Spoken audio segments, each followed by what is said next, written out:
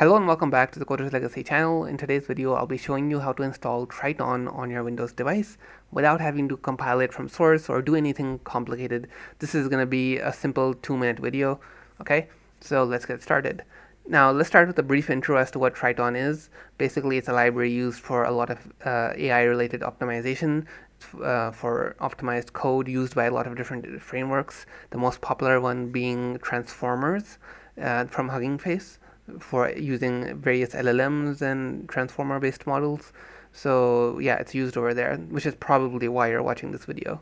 So yeah, the issue is on Windows is that this is a pain to compile from source. There's many different things you need: a C++ compiler, a CUDA toolkit, and then there's various other random issues that pop up in compilation. Compilation takes hours, especially if you have a low-end device. There's a whole list of issues. There's compatibility issues with other packages. Yeah, long story. So this can be a pain for the average person to compile. So let me show you a very simple 2-minute solution. Now there's this framework over here. Sorry, what am I saying? Framework. Another GitHub repo from this nice individual, whoever this is. He's created this Triton Windows project where we have,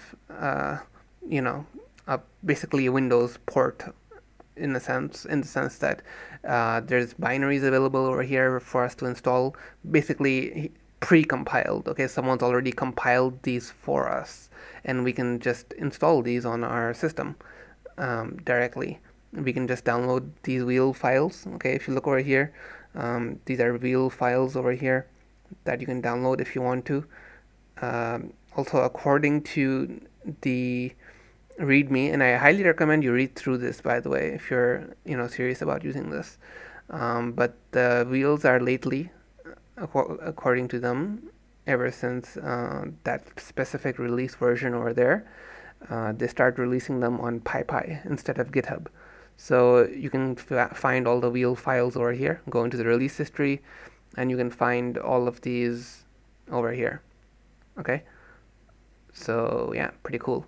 You don't have to install the wheel. You can download these wheels. So you can go here, for example, and you can download the wheel and then install it by doing pip install, then the path to the wheel file.